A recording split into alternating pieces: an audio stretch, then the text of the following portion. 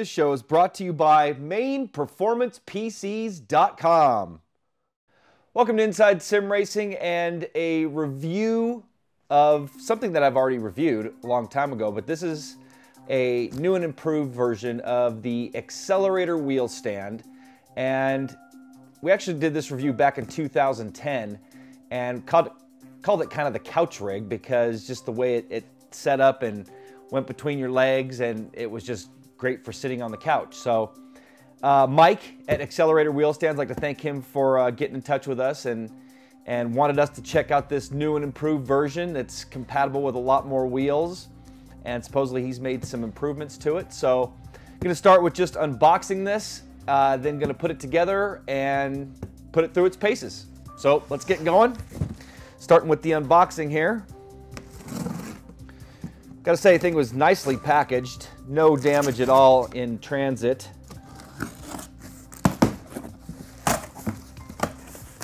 And looks like it's nicely packaged inside as well. This thing feels a little beefier than I remember. Wow, it all comes out in one piece there. That's kind of neat. Full assembly instructions here, it looks like. So gonna get all the tools I need and then put this thing together for you guys, or for myself to test. Okay, so as you can see, I've got it all unpacked, and I've got to say, probably one of the nicest packed rigs I've ever got. I don't recall it being powder coated originally, but maybe it was, but nicely powder coated black, was wrapped so nicely that none of this got scratched. But you know what? I'd rather have too much tape and too much packaging versus not enough and have this stuff get dinged around and banged around. Also, there was a little sticker inside the packaging that said go to xwstands.com and check out their assembly video. So I think I'm going to do that just for the heck of it, even though this looks pretty self-explanatory. Plus, full instructions. And it looks like he sent me the XL-20, which is the regular versus the XL-21 big boy stand. And Mike, just so you know, I'm kind of a big guy at over 6'4", 200 pounds. So hopefully the XL-20 will work for me. If not, you guys are going to see. Maybe I'll have one of my local friends, Jason, come in and check it out as well and see how it fits him. He's a little more on the regular side versus the big boy. So anyway, I'm going to go check out that video really quick. I did get my 10mm wrench. It came with some hex wrenches in here as well. 3 different ones, it looks like. Lots of bolts and nuts and all sorts of stuff. So I don't remember these from last time either, these nice billet clamps. So I'm going to check out the assembly video and then assemble this thing myself. Start putting it through its paces. So let's see what this thing's all about. Okay, well, as you can see, I have it all assembled here. And I have to say, man, Mike includes everything as far as nuts and bolts and everything you're going to need to not only put this thing together, and by the way, I checked out his assembly video. Definitely thorough enough. Plus, these instructions were very detailed and got me through it very easily. I mean, as simple as this thing looks, there are a few little intricacies as far as putting it together, but still pretty simple. And like I said, tons of extra hardware, stuff to mount shifters if you have a G27 or Fanatic wheel. Needless to say, I don't need that. And if you haven't noticed, I am running, or gonna run, a TX racing wheel, and I just have the stock pedals. Figured that'd be a better fit for this type of stand. This is definitely a console stand. So now that I've got it all assembled, I'm using a desk chair because my couch is way over there and my rig is over here, my console setup's over here, so I think this will work fine. A little tight. I guess I could move it back a little bit. And it still sits on the end of this chair pretty good, but not a bad setup. So I'm going to put it through its paces and let you guys know what I think. But I'm all set. All right, so I've put the XL-20 wheel stand through its paces, and actually had a buddy of mine, Jason, come over, and he did as well. before I get into too far into this, I gotta say, we really enjoyed racing with this thing. And I got some comments from Jason a little bit later that I'll share with you, but yeah, I was pleasantly surprised and impressed with how stable this thing is. So, first of all, before I get too far into that, I'm gonna start with the price. This particular stand goes for $179, and that comes shipped to your door. You can get it through his site at xwstands.com. If you go to his shop, it ends up taking you to Amazon or eBay, so you basically purchase it right through there. It's compatible with the Logitech G27, Fanatic Porsche wheel, and the CSR. Also the T500 and the TX racing wheels, which is what I had attached to it, or what I ran with it. I actually switched over to the GTE rim here. Originally was running with the 2-pedal set, and this thing's also drilled for the T3 PA pedals, so decided what the heck, and I wanted Jason to try them too. Let's install that, and they're drilled for that, so bam, hooked it up. Also, Mike at XW Wheel Stands has the older version that we had tried that is only about 115 bucks, and that's compatible with the DFGT, so you can check that one out as well. Also, did some little more research while I was at his site, and the extra parts that I had, there was those long bolts, and then those other black pieces. Those are for the shifter mounts, and the bolts are specifically for the Fanatic shifters. So if you're wondering what those are for, and you have that wheel and shifter setup, there you go. So the way I set it up was actually in this chair, this desk chair, and it swivels and adjusts up and down if I want it to, and actually has wheels on it. And the way I actually set it up was to get closer to the TV, because if you have this thing up on its, portability stand like this, and then you sit down in your chair, you can't get close enough to the TV, which, if you guys have noticed, I like to get pretty close, and it just gives you a better field of view setting, or makes you feel more like you're in the car. But the way I actually got it to get closer was I was like using it like a walker that the elderly use, and just kind of shimmied it into place and then got it down. I guess there's other ways I could have done it, but that just seemed to work for me. So comparing this to other wheel stands, I gotta say that due to its design and the way these sit, these feet sit on your chair, and then the way it sits on the ground, your chair doesn't allow your chair to move like this, which makes for quite a stable platform. I was, like I said at the beginning here, or I guess I'm halfway through the show, pleasantly surprised. And Jason said the same thing, that he was surprised at how stable it was. When he first looked at it, he's like, oh man, how's this thing gonna be? And he liked it a lot. By the way, Jason, my friend, local here up in the Inland Northwest, is a sim racer, has been for a long time, and got to know him through sim racing,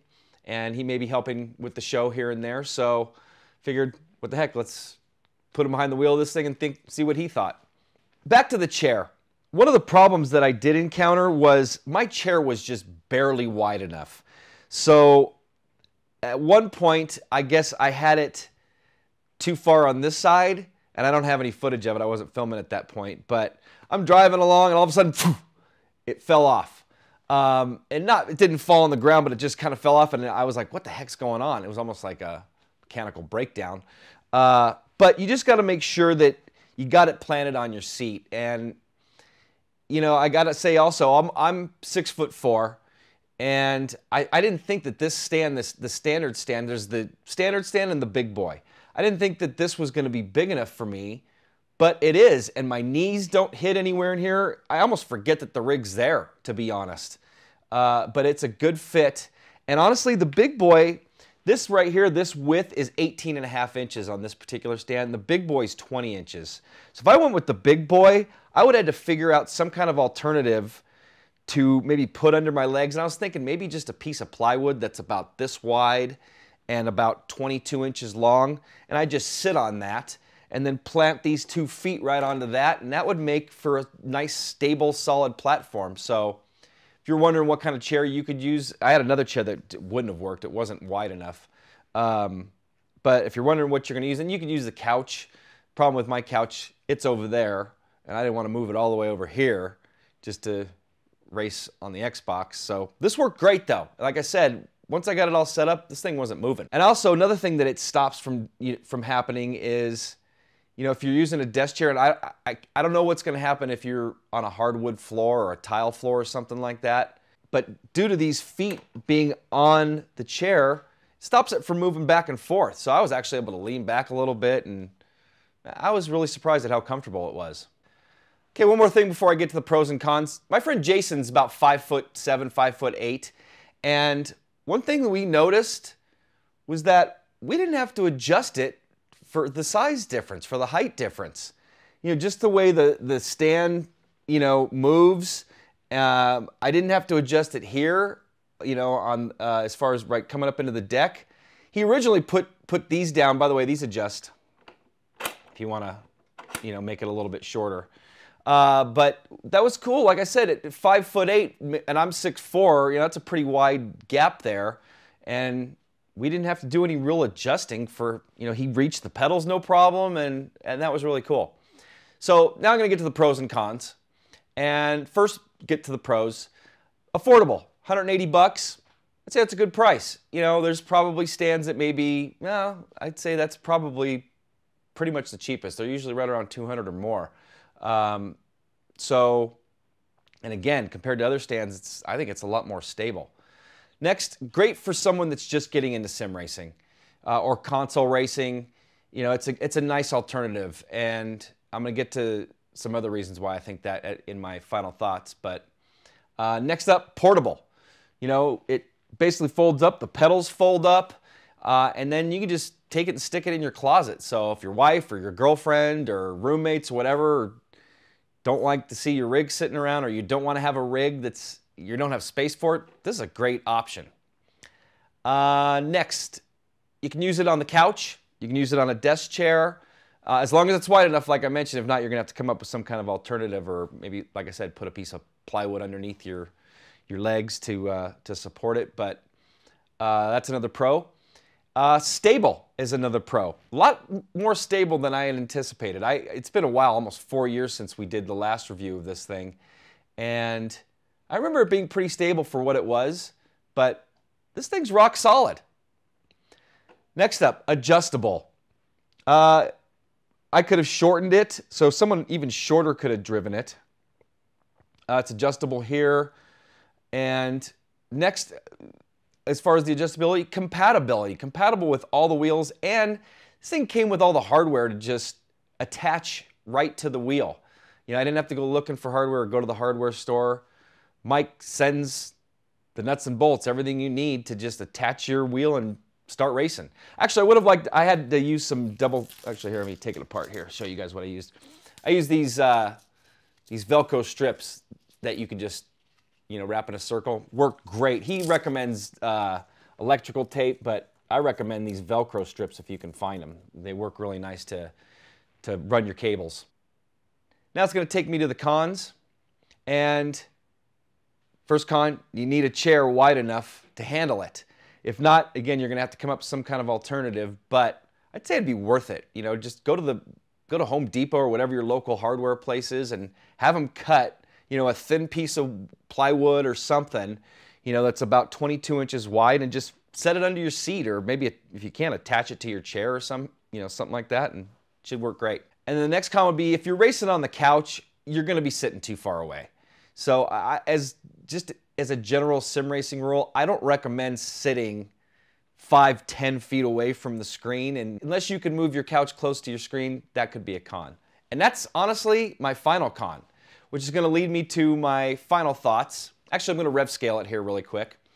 I'm going to give it an 8 out of 10 this time around. I'd say this thing definitely deserves an 8, especially comparing it to other wheel stands on the market. Now, would I run this with iRacing, do some hardcore racing with it? No, because I've got Frankenrig there behind me, so I really don't need to. But for being able to just pull it out and do some console racing, yeah, honestly, I would. I like it compared to some of the cheaper full rigs out there. And Jason pretty much echoed my thoughts too. He was pretty much saying the same thing, and he was saying, he was the one that gave me the idea about the plywood. But for Rivals mode, which is what we were doing, this thing's awesome. Another thing I want to say, before I built a rig, and this is years before we started this show, I raced at a desk and in a desk chair. And so I had my wheel clamped to it and always had to try to figure out something with the pedals. And if you're sitting at a desk and PC racing and you want a cheap alternative that you can put away and you don't have, this thing's awesome. And I would recommend it for it. You know, like I said, I don't need to because I've got that thing behind me, but I would highly recommend it for something like that. So another thing I would say to Mike, the guy that's selling this thing, you know, if there's a way he could create a seat that goes along with us, or you buy separately as an add-on, that these, you know, these feet went into like 2 little cups, man, that would make for a one stable sim rig that I would highly recommend. So I think that's pretty much going to wrap it up. I really don't have anything else to say about it. I told you what Jason thought about it, and again, I highly recommend it. Go to xwstands.com. This one again goes for $179, includes shipping, and I think that's worldwide, but you'd have to check with Mike at XW Stands to make sure of that. And I'd like to thank Mike, speaking of which, again, for sending us this rig to review, and hopefully you've enjoyed it. Like us on Facebook, follow us on Twitter, come to our website, isrtv.com, to read this full review. I'm going to have it in writing, along with all of our other reviews that we've done in the past on rigs, wheel stands, wheels, you name it. I'm Darren Ganji. Again, I hope you've enjoyed it. Thank you for watching. I'll see you guys next time.